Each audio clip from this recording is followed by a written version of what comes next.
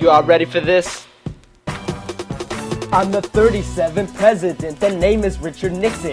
In 1969, I revived the Philly plan. I'm the main man who established racial quotas, using my power to promote diversity, eliminating causes of adversity. I increased funding for civil rights groups.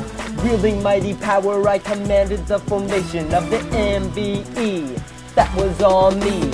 Strengthening our nation through a new generation of blacks and corporations. If you're still not convinced, take a look at my appointments. 86 blacks working for me, 4 Puerto Ricans, and add 8 Greeks.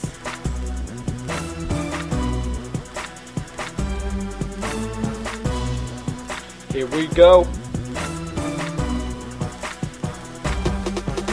My name is Clarence Mitchell at the NAACP. Working in Washington, that's right, I'm official. Listen, Mr. Nixon, you don't fool me. I see right through your plan, it's a simple contradiction, causing dissent in the liberal opposition.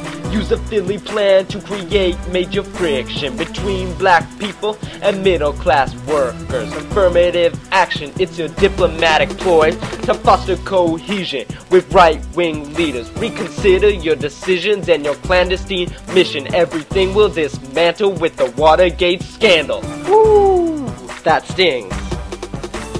1979, it's your boy Justice Brennan, handing down decisions in the court of law. Casa v. Weber in Louisiana, dealing with promotion in the steel plant, y'all.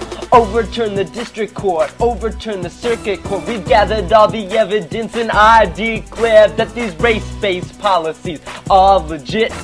In fact, they match the spirit of Title VII.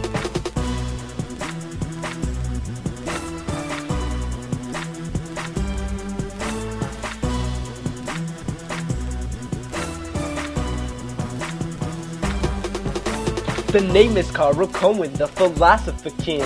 With the crack of your gavel, justice starts to unravel. You claim you're a judge, but let me lay down the law. Your senseless decision lacks reason and vision. Duty or blunder, Weber now must suffer. After clear explanation, Congress plainly intended to prevent discrimination with Title VII. Here we go. 1995, Justice Ginsburg on the mic. In Adderall v. Pena, we examine repercussions of racial preferences in the field of construction. It's clearly evident that the lingering effects of societal injustice marginalize minority people. Using strict scrutiny is obviously fatal. The majority opinion marks a prominent betrayal against those unable to defeat discrimination.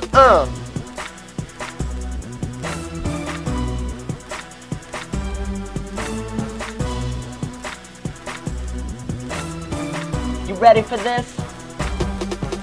The O is for O'Connor, Justice G, you dishonor the mighty court of law. Let's expose your logic's flaw. The use of racial preferences is rarely ever fair. For the future, I declare that in matters using race, the court takes special care. To pass strict scrutiny, the policy's gotta be compelling, necessary, and narrowly tailored. Put that in your pipe and smoke it.